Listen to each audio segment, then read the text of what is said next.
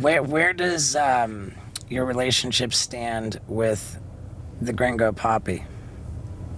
Branden. Yeah, has there been any... He actually said a lot of nice things about me recently, which I appreciated. Nice. I am in a state, in a phase in my life where I don't want beef. I know people enjoy the Helwani 10-7 stuff. I'm not seeking this.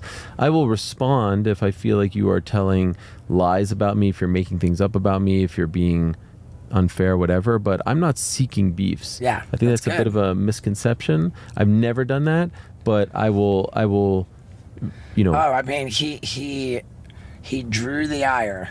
Yeah, he pissed me off. You know why? Because I was in between my chapters, ESPN, and then going to Vox and Spotify. And he suggested that you were not professional. That no one likes to work with me. Yeah.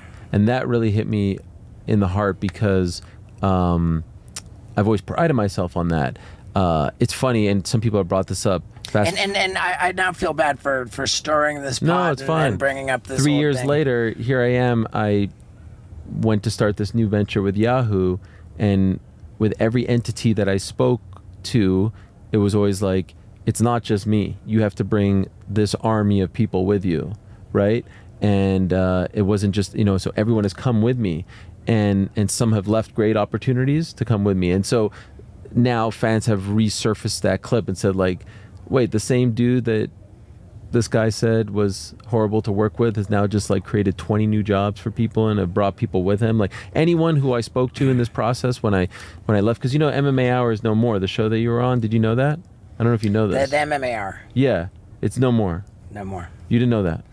Well, I was wondering if that was the case. Yes, it's no more. Them thought sluts, freak hoes. Biggest hoe of all is a bitch named Steve. See another man with money and you throwing this dick. Mr. Glover, I think you getting too old for this shit. Maybe you should wrestle. Pussy made a PowerPoint and sold it as a special. Sober shit, I'm sick of y'all. You funny, you're on chemicals. You need to get some fentanyl and put it in your vessel.